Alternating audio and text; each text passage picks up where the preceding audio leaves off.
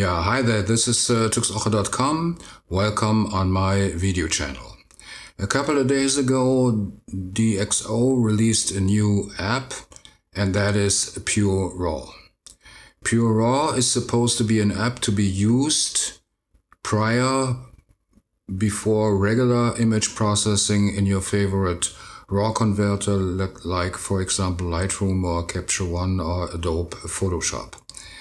And that sounds a little bit funny, that you should use an app to convert or process your raw images, and then later on, like for example in Photoshop or Adobe Lightroom, you do the further image processing.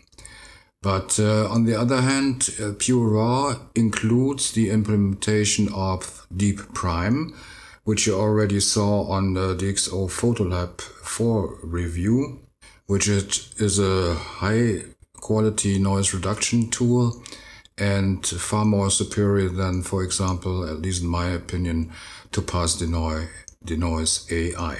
So I downloaded a trial version from DxO PureRAW and tried it out. So let's go over to the desktop PC and have a look at some examples. Okay, I downloaded DxO PureRAW as a trial version, and we started here. And the surface is kept quite simple, so we just go to the file menu, to the preferences, and the only settings you got there is a language for the application and a selection for your graphics card, which is used for the DeepPrime acceleration. Okay, and then here you can add your images, your raw images, either by adding the photos or by marking them and drag and drop them to the application. We just make this one, select here those images which are all shot with different Lumix cameras. Now you can see here the previews of the raw images, and if I deselect, let's say here, the other images stay just like this one here, and maybe before, if you process an image, you will pop up with this dialog that are the DxO optics modules, that are modules for every lens and camera combination to avoid or clear chromatic aberration, distortion, and of course noise. If you downloaded them once, that is all set for the future, and this dialog only will pop up again if you will process a new combination of either lens and or camera body. Okay, now we process this image here. Then you got another dialog. The first is the raw processing method. That is high quality, prime or DeepPrime. The prime and high quality are pretty good, but of course in terms of noise reduction not as good as DeepPrime. Here you can take a look on my video on DxO Photolab 4. And I advise you to just stick with the DeepPrime method. The application estimates the duration or processing time to process this raw. And another choice you got here is the output format, either DNG negative files or JPEG. But since PureRAW understands itself as a software which is used as pre-production before you use a regular RAW converter, you should use, of course, the DNG format. Of course, for a quick conversion, you could use the JPEG output format, for example, exporting some images to social media or other things. But remember, you don't have any other corrections in this software. You don't have a correction for exposure, for white balance, for the crop of the image and so forth. So that might not really be useful. And the third choice you get here is either store the resulting DNG files into a subfolder DxO, as you can see here, or define a custom folder where the DNG files are stored in. Okay, we process that. Okay, now you get the last dialog. That is either to view the results in the application. That is what we want to do now.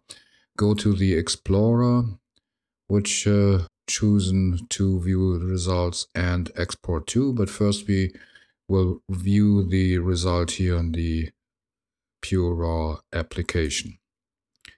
And here you can see that's before after.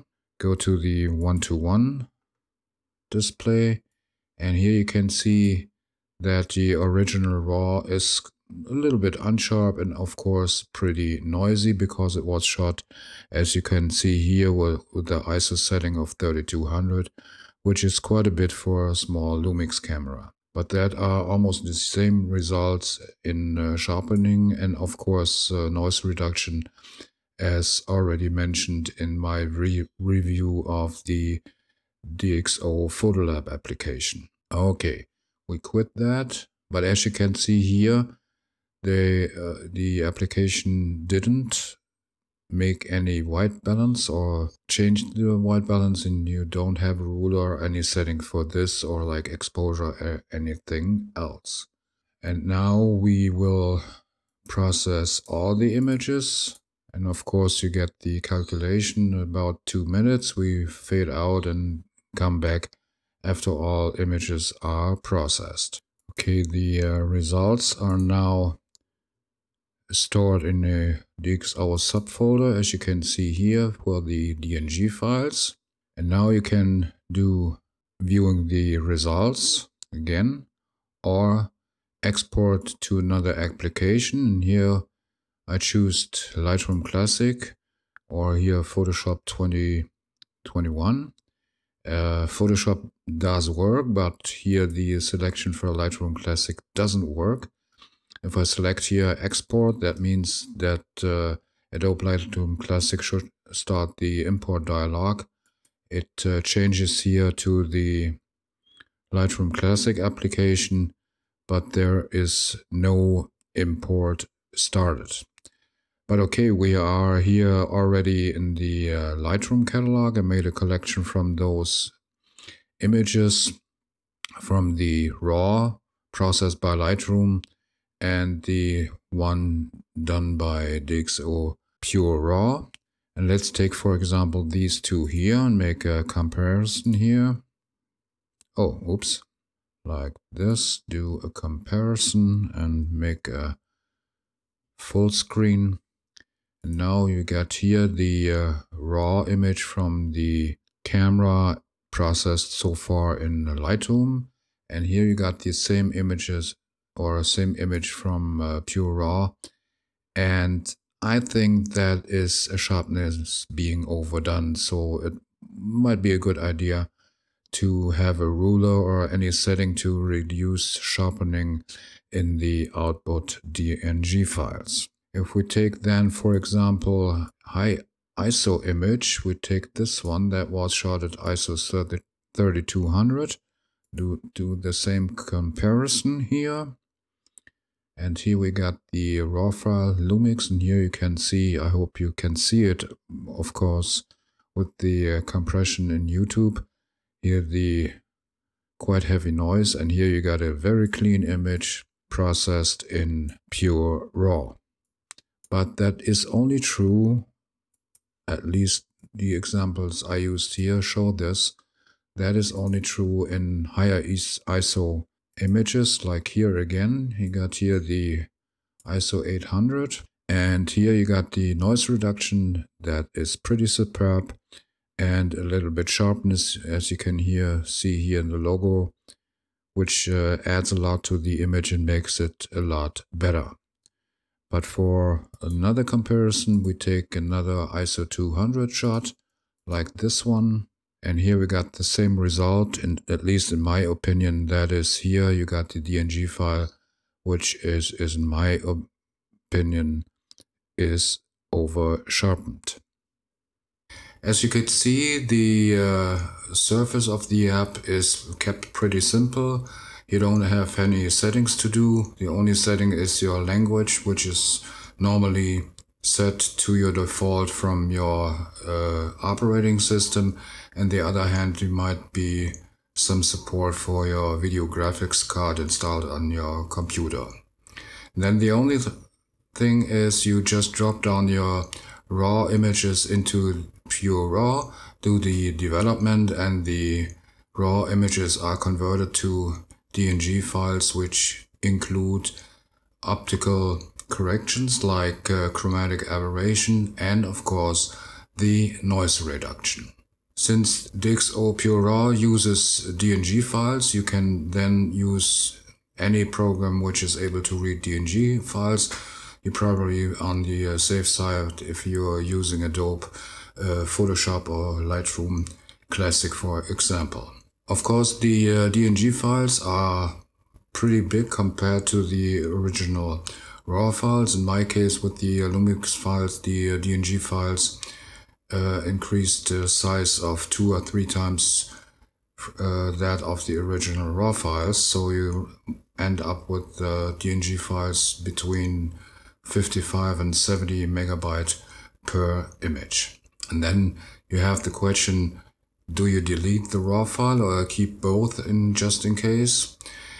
You mainly have 2 possible workflow in my opinion. That is, either use DxO PureRAW for all images or just for those with high ISO settings.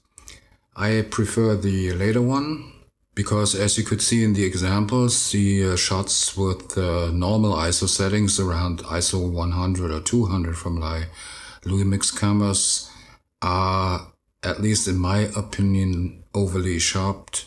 So I wouldn't advise to use DxO PureRAW on raw images with lower ISO settings. On the other hand, I had some troubles using the export feature from DxO. That means exporting the DNG files into Lightroom Classic. That didn't work at all. It is supposed to open up the import window, but that didn't work in my installation on Windows 10. And at last, DxO PureRAW costs around 90 euros at the time. It will cost later on $129.99, and I think both prices, even though DeepPrime is a very good noise reduction tool, is a little bit too high, at least in my opinion. Or otherwise, for that price, I would expect that DxO implemented a regular export plugin with this app. So you export the image, the raw image from, let's say, Lightroom, and then re-import the DNG file resulting from the conversion in DxO PureRAW. Maybe you place in the comments what do you think about DxO PureRAW and if you use it, or if it is an alternative to pass the noise AI. I think yes, because DeepPrime is very good. Or if you have any other questions, then you could place them in the comments too, or in the comments of the corresponding blog posts. And if this video was a little bit helpful for you, you might think about placing a like on the video. And I would appreciate it even more if you subscribe my channel, but then don't forget to hit the bell so you get a notification email every time I upload a new video. Okay, that was my little review on DxO PureRAW, and I have to say till the next time, ciao, Tuxoche.